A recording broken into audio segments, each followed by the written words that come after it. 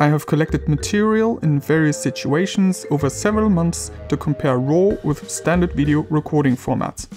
I will primarily focus on the Sony FX6 with its compressed RAW and all-I codec, but also provide some examples from Blackmagic, the URSA 12K, the 6K and the old production camera to have ProRes, BRAW and Cinema DNG RAW, and also ARRI with ProRes and uncompressed ARRI RAW. This topic is more complex than one might think, because many of the advantages and disadvantages of each format depends on whether the material is correctly interpreted and displayed. So please be aware that I don't necessarily possess the ultimate truth. Before I show you various test clips and excerpts from short films as examples, I would suggest you take a self-test.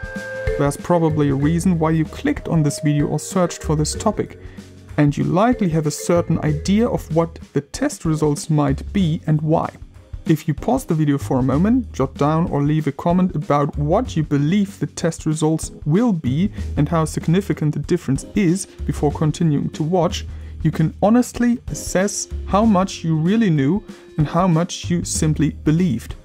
I know it takes some courage, but if you dare to do it, I have the utmost respect for your willingness to reflect honestly on your opinions and knowledge. In this video, you'll find 4 chapters. In the first chapter, we explore white balance with extreme examples to determine the extent of possible corrections. The second chapter delves into dynamic range. The third chapter focuses on extreme color correction, and the fourth chapter is dedicated to chroma keying. What's important to know is that when saving a RAW format, the raw data is stored and the actual image is only calculated in the editing software.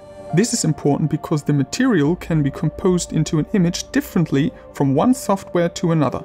For example, let's compare ProResRAW, which has been interpreted in Final Cut Pro, and converted Cinema DNG RAW in DaVinci Resolve. Especially at small contrasting structures, we can see that some pixel calculations differ.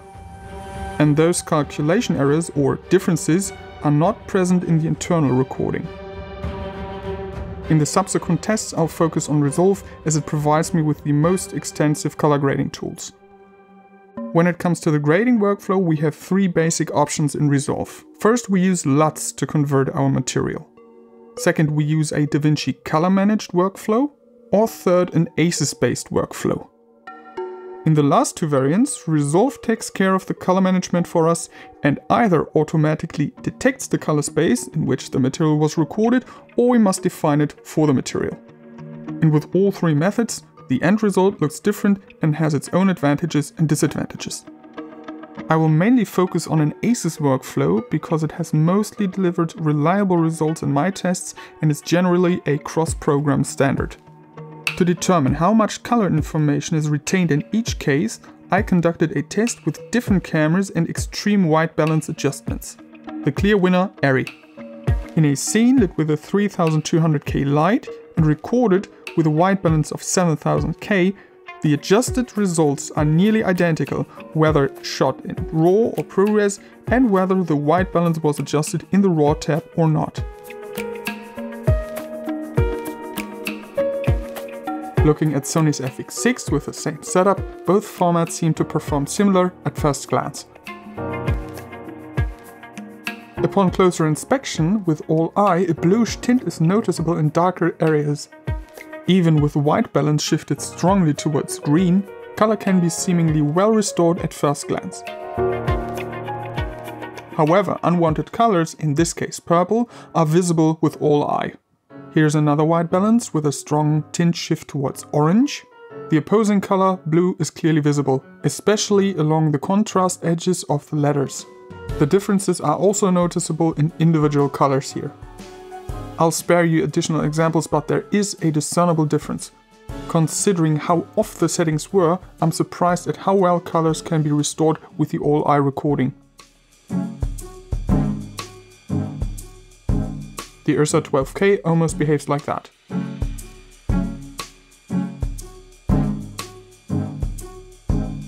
However, in a ProRes recording with extreme color shifts, I couldn't restore the color as effectively as with ARRI or Sony.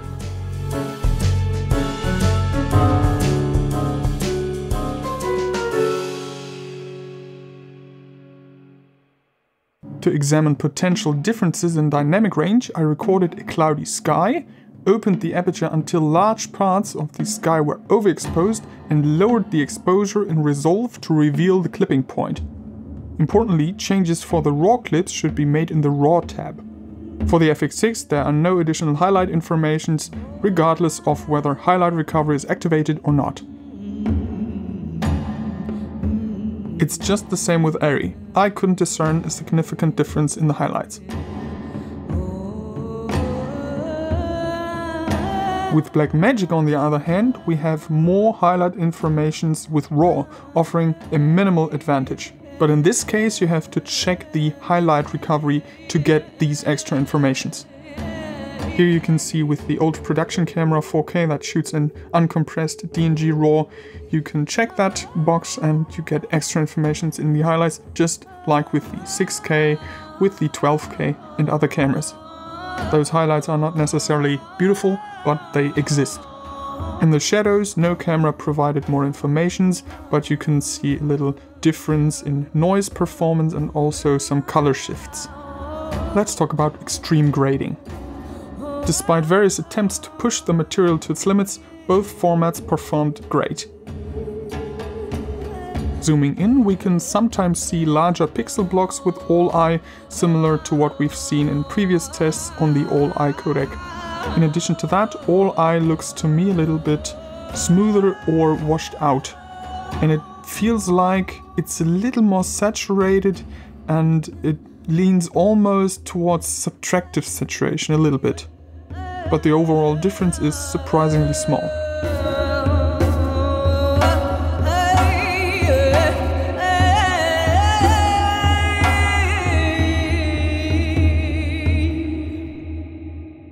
Moving on to chapter 4 and chroma keying. Here the aforementioned all-eye pixel blocks are clearly visible. RAW has more noise, but this can be reduced with noise reduction. While I prefer seeing as few of these digital pixel blocks as possible at the edges, the difference here is not significant and is less visible in motion. But personally, I would still choose RAW for green screen recordings. An advantage of RAW sometimes can be seen when the RAW recording has a higher resolution. This extra detail is evident, for example, in the Sony's 4.2K and the ARRI with 2.8K instead of 2K. The difference varies, but sometimes it can be advantageous. Now, because I feel like I've been repeating myself for minutes, I'll conclude here.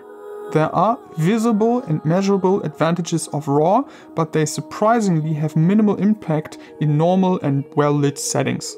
The result of my own self-test is that I expected much more from RAW, partially due to the widespread belief in its superiority. However, it seems that the time when this statement was entirely accurate has passed. It appears that recording RAW is most worthwhile with Blackmagic cameras, as the codec allows for pleasantly small file sizes while still offering the advantages of RAW.